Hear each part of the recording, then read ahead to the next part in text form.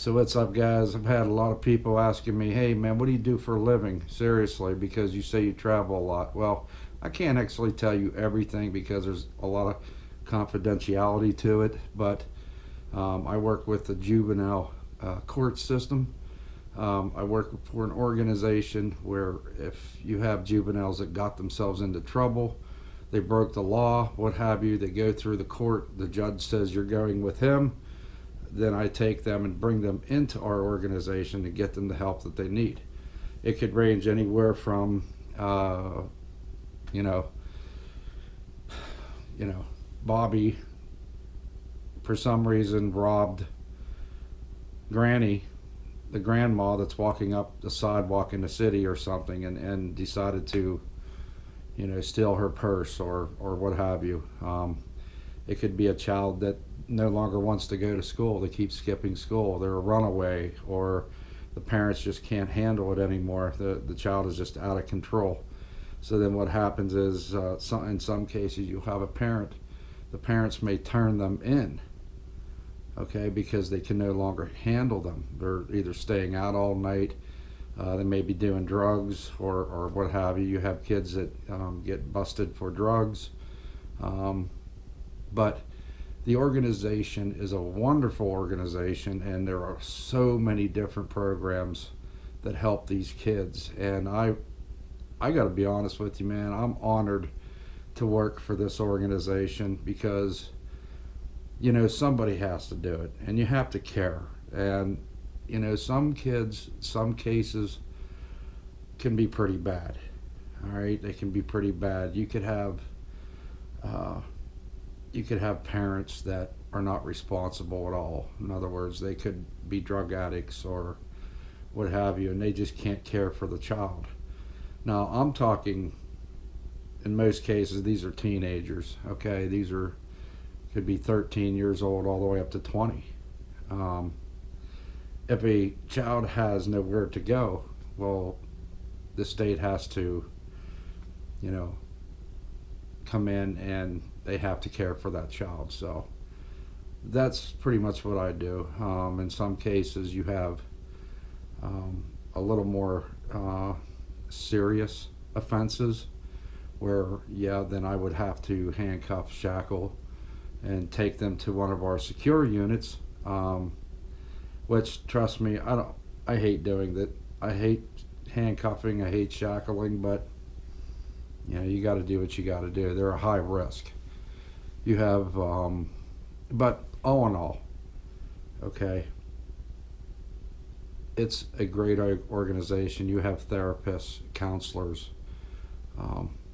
it's one-on-one. They take them and they see a doctor to see where their health is, and just to care for them, to take care of their needs, and to help, to help get them back to feeling like they are worth something.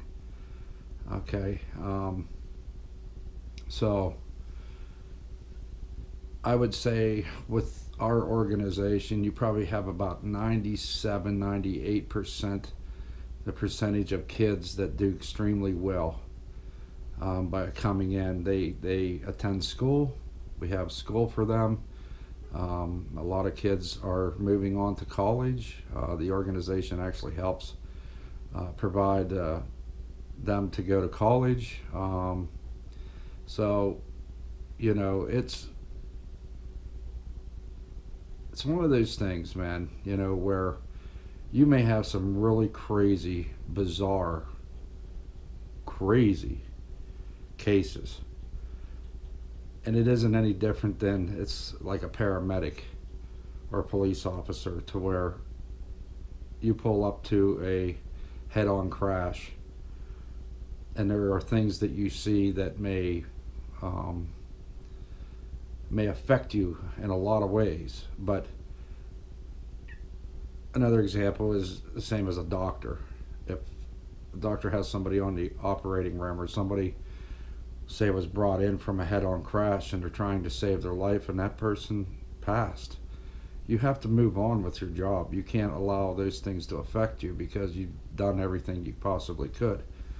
Now, basically what I mean by that is you hear about a lot of really bizarre cases, and you have to just continue to move on. Okay, but one of the things that I do when I first meet the juvenile, I talk to them. Okay, if we're on our ride back, it may be a 4.5 hour ride for the juvenile. Just talk to them, and I don't really care what I usually tell the juvenile, and I mean this from my heart, that I don't care what you did. That doesn't mean anything to me. I don't care what you did. This is here and now, okay? You put that behind you, okay? That's dead and gone. What is done is done, okay? Let's focus on moving forward now. Let's move forward to get you to where you need to be. And a lot of the kids, for the most part, they're really good kids. It's just that they got caught up maybe with the wrong crowd, or they got caught up just not thinking straight. They may be under a lot of pressure at home, or in some cases you don't know why they did it, and they can't even explain to you why they did it. So there you have it, y'all. Okay, which brings me to another topic that really grabbed my heart, and that was traveling to the Philippines. When I'm in the Philippines and I see these street kids, it breaks my heart to know that you have parents that'll just throw their kid out on the street and walk away. Now, I can understand it to an extent, because one, maybe it's too difficult for you. You can't provide for the child, because you can't even provide for yourself. But I don't understand how you could just throw your flesh and blood out on the street and just bolt, like you just disappear, not having a care in the world about what might happen to that child. I've had many kids come up to me tugging at the back of my shirt wanting money. And my wife being there, my wife says don't give them anything, because sometimes you have parents that actually train their kids to do this. But I didn't realize that there was such a problem with our juveniles until I started working with this company. And it breaks your heart. There's a lot of hurting kids out there, man. There's a lot of kids going through an awful lot of stuff, and you don't really pay mind to it. You'll walk through the malls and you'll see kids having fun with their friends, but once they walk through that door at home, it's a whole different thing, because you just don't know what a lot of kids are facing and what they're going through. Now, there's a percentage of parents that don't do the right thing. Okay, they don't get me wrong. I'm not putting parents down. Okay, but I see it every day. Okay, I see it every day, and so you just have to do the best you can, with these kids. So that's pretty much what I do, y'all. I'm very busy with that. I'm on the road a lot. I travel all over Pennsylvania. I go into Ohio. I go to Delaware. Go wherever is needed. Wherever is needed. And I wouldn't change my job for anything. I wouldn't change it for anything. There's nothing better than seeing a kid that you brought in, and for them to get the help that they need, and then to see that this child is moving on to go to college, or is in college, or is coming out of the program because they've done extremely well. You have kids that want the help, you have kids that don't want the help. It is what it is. But I tell all the kids that it lies in your hands. It's entirely up to you. It's either you want things to be better for you, or you don't want things better for you. You could either give everybody a hard time and say that, you know, you're not my boss, you're not my parent, you're not this, you're not that, or you could take advantage of these great programs that the organization has and become something greater than, and see something in yourself that you never knew that you had. So that's what I do, y'all.